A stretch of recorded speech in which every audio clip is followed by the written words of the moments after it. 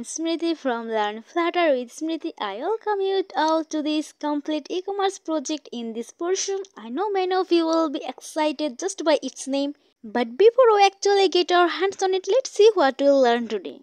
Today we'll learn user model class and bell notifier to handle state changes.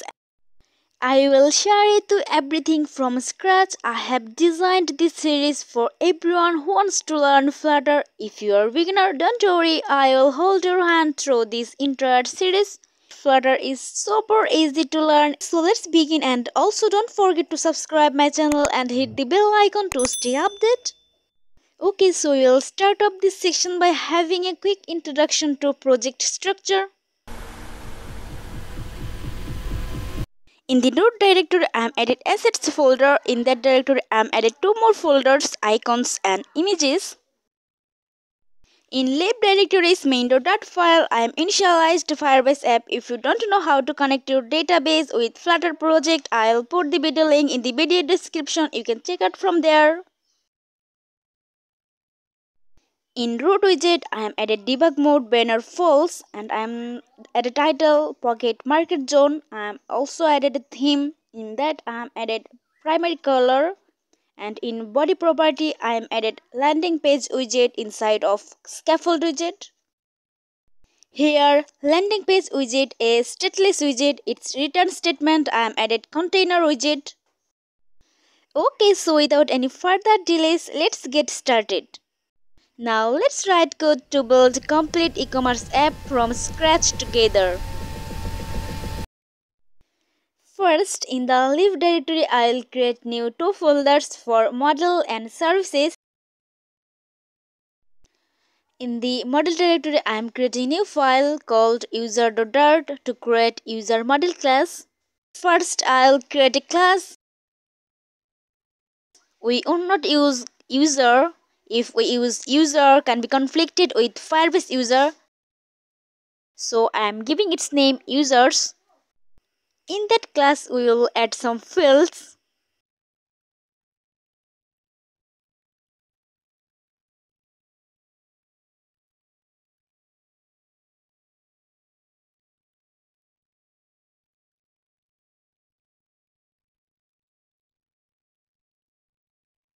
To initialize all fields, we will constructor this.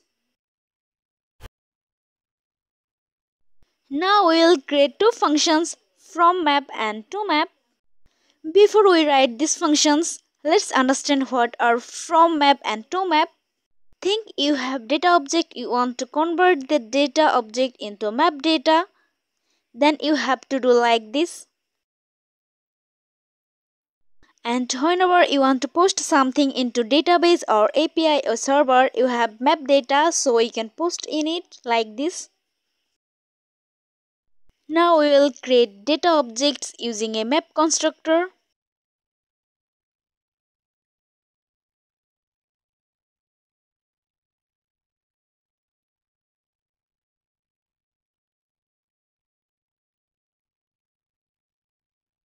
In that function, we will add all fields. That data will be converted into map data.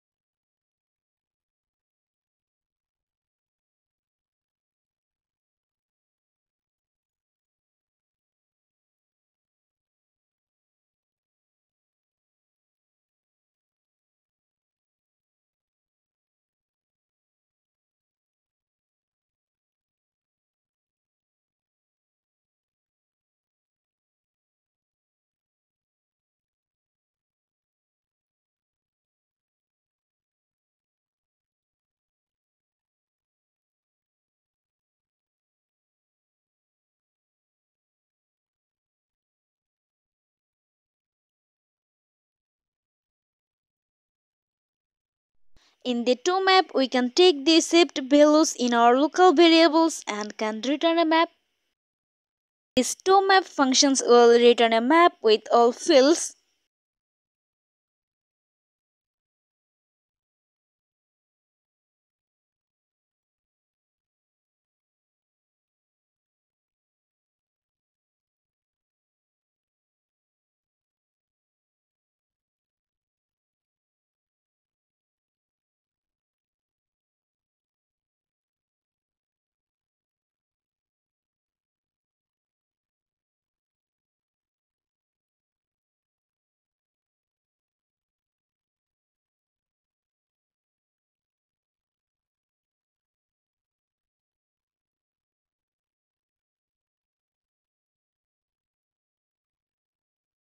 So we are done with user model class. Now we will move into value notifier to rebuild widgets.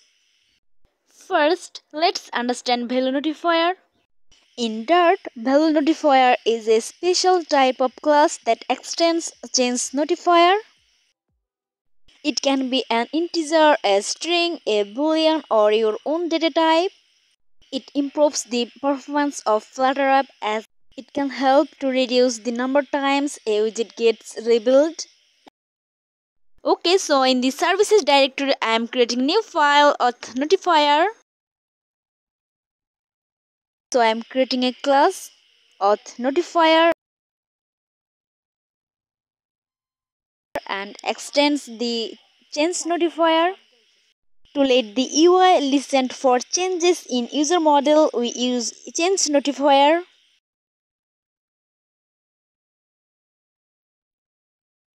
Change notifier that comes from provider package, so we have to add this library in our pubspec.yml file. Now we will create two methods to change the state.